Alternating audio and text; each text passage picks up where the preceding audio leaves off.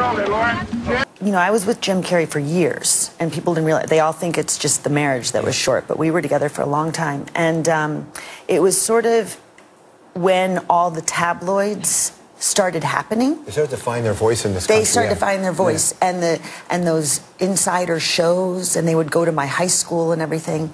And at first it was kind of fun, and then our whole life became about, we have to keep them out. Jim Carrey and Lauren Holly, Dumb and